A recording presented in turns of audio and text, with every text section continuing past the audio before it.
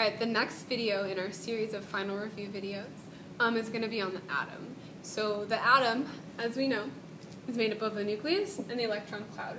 In the nucleus you have two different particles.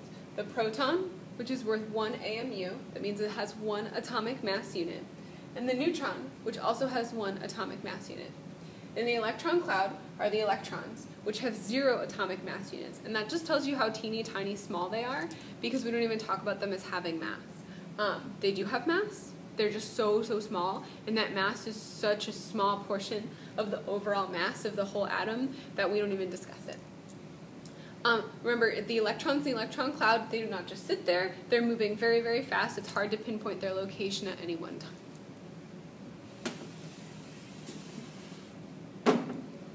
So the atoms make up all of the elements that we have.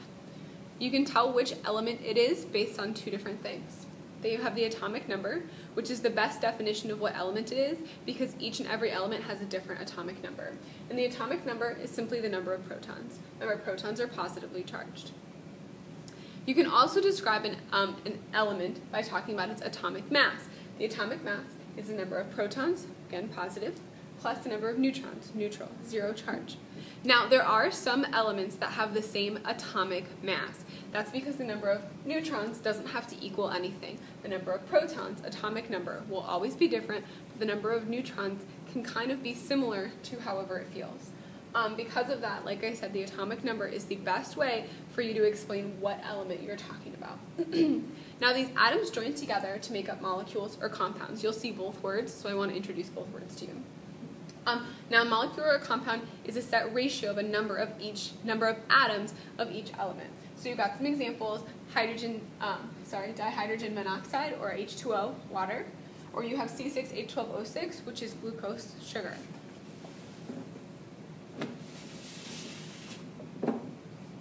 So how does this fit in with our overall picture of matter? So you have matter, which can be divided up into two ways: pure substances and mixtures. Pure substances include atoms or elements and compounds and molecules. That's it. If there's anything else, it's not a pure substance anymore. Now it's a mixture. Mixtures, you have two types. You have homogeneous mixtures, which are the same throughout. The vast majority of those are going to be a solution. A really good example of a solution is bottled water.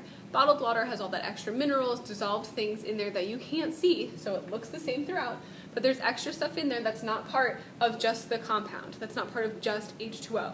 There's extra stuff in there, so it's a mixture, specifically a solution. Then you have heterogeneous mixtures. This is where you can see the different parts. And it's really obvious that they're a good example of that is like chocolate chip cookie dough. You can easily see the different parts. Peanut butter, you can see those different parts.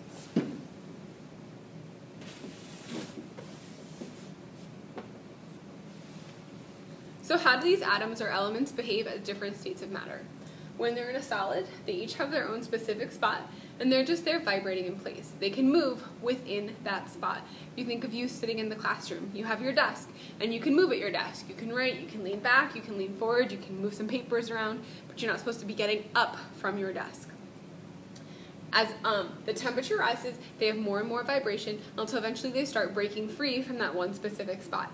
At that point, they're considered in the liquid state. The liquid state, they're still really near each other, but they can move around more. You can think of that like if I said within the classroom, you can get up from your desk and move around the room, but you have to stay in the classroom. You have to stay within that set volume, that set amount of space. Same with liquids. They have to stay within that set volume, that set amount of space, but they can move around which way they want. Now, as the temperature rises and they're moving more and more, eventually someone busts out of there. Maybe the door opens because it gets so crazy in the classroom that somebody leaves. In this case, the liquid, the molecules are starting to escape that set volume. When that happens, they're now in the gas state. And at this point, each molecule or each atom is now a separate entity, and it can move, and it does move very quickly. They spread as far out as possible, as far away from each other as they can. So you see in each of these I had 12 molecules or atoms, whichever you prefer they be. In the solid, they're really close together. In the liquid, they're still close together, but they can move around. They're not as organized. But in the gas, they're like all over the place. I had to run out of room to put them all because they really are separated far away from each other.